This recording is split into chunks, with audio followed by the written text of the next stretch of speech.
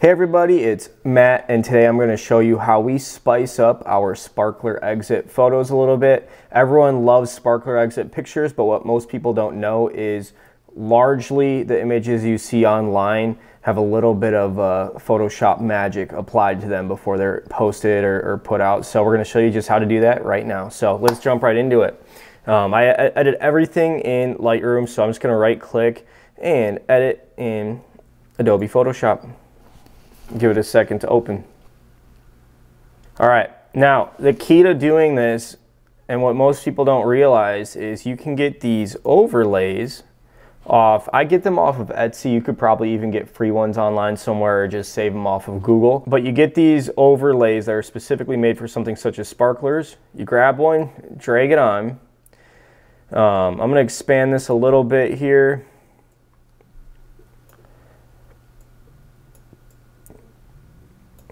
Boom. Enter, and then all you got to do is put the blend mode to screen. Putting in blend mode, if you're not familiar, to screen removes all the black and leaves everything else, creating a beautiful overlay effect.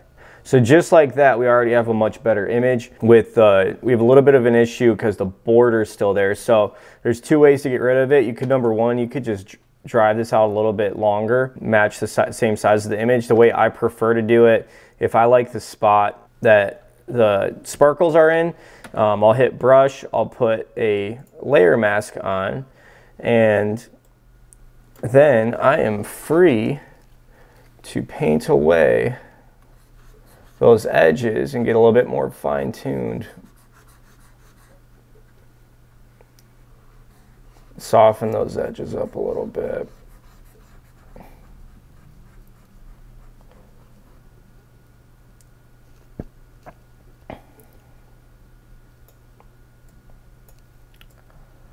Just try to make it look as little manufactured as possible. So then another trick, if it's still a little bit too much even after taking out the edges, sometimes you can come into the opacity and bring that down a touch.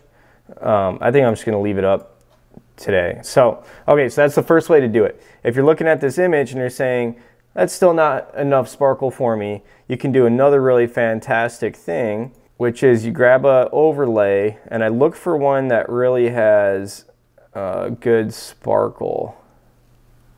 Here we go. All right, now you see this sparkle right here. I'm circling it with my mouse. That's really what I'm gonna hone in on here. So I am first gonna make a layer mask. Second, I'm gonna paint off everything else. I just want that one piece. Almost there. And then, oops. And then I'm gonna make that a screen. All right. Stay with me here, and then you can literally put this on the end of someone's sparkler.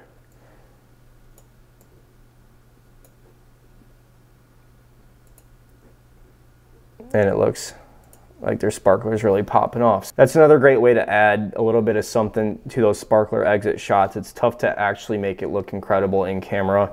It's just the way that the sparklers capture. There's times where I will go through an entire image and I will put fake sparkles on the end of every single sparkler in the image. That's pretty in depth, so I don't do it for every image, and if I know I'm going to do that, I limit how many I'm going to deliver so that I can nail it for a couple and do it perfectly rather than doing a half quality job on a bunch of pictures. But it's as easy as that, and then I hit Control Save. That sends it right back into Lightroom and makes a new virtual copy. And just like that, you've got a beautiful sparkler exit photo. Thanks for checking out this video. If you liked it, feel free to drop a comment or a like, or if you have some other methods that you love, feel free to tell us about it in the comments below. This has been Matt with Forte Films and Stills. Follow us on Instagram at ForteMKE. We have another couple of videos dropping soon. We're gonna put out a bunch more tutorials just like this, so stay tuned and we'll see you on the next video.